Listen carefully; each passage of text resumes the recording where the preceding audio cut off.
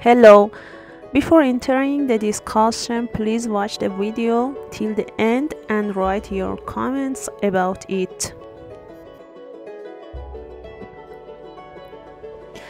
The flag of the United States consists of 13 equal horizontal stripes of red top and bottom, alternating with white. There is a blue rectangle in the upper left corner of the flag with 50 small stars arranged in 9 horizontal rows of 6 stars, top and bottom,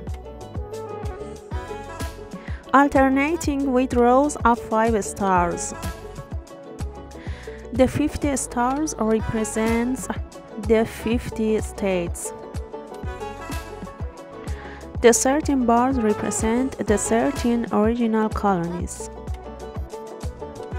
White color means purity and innocence. And red color means stubbornness and courage.